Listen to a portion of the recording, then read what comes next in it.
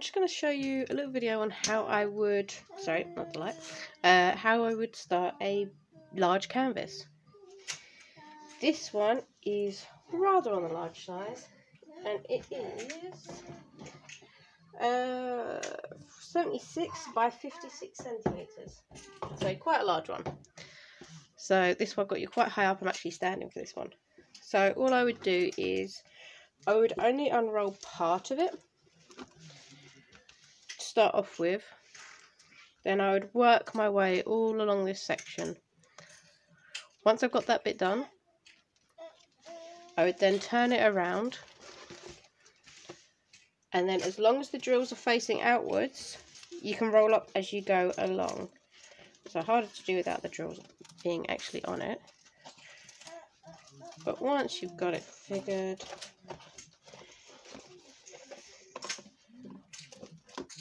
and then I literally just let it dangle off the edge, and as I work, I keep rolling it back more. Now if you've got a foam roller, then you could use that to help you if you need to. If this will play ball with me at the moment, I'm just trying to get it to roll. Let's see. Whoop.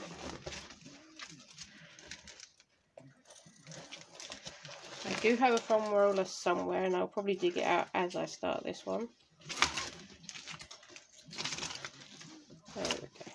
So you keep rolling up your work. As long as the drills are outwards, like that, then they will not pop off. And I'll keep doing that until I get all the way to the end. This is literally all my workspace. It is literally just a bit of a computer desk, so it only just fits widthwise. Like I say, just keep rolling it backwards more and more. Oh, hello hand. You want an apricot? 1 second while we take this apricot break.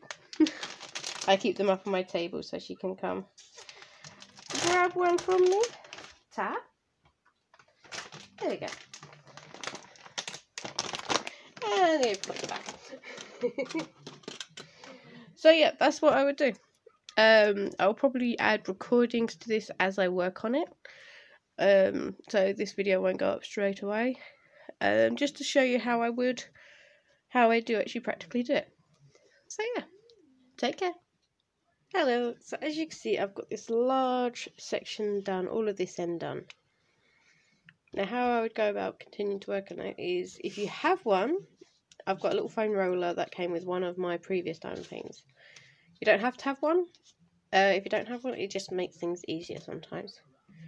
So let's see how so what I would then do is roll up this side. Always make sure, whatever painting you're rolling up, always roll it with the diamonds outside, so right, if they go inside, they'll ping off. And then that's how I would continue it. And then the rest of it just kind of dangles off the edge of my picture. And as I go, as I get this bit done, I'll roll up some more and keep going until it's done. So yeah, not too bad. 4 or 5 days worth of work. And yet you can either pin it with little clips if you wanted to, or yeah, pegs, or I've got these little tiny binder clips I sometimes use. But to be fair, this is holding its shape pretty well, so I should be alright to leave it as is, and like I said, just keep rolling up as I go. So yeah, hope you're all having fun working on your own large canvases if you're working on one, or in this case, Christmassy, wintry theme. So yeah, check in with you next time. Bye.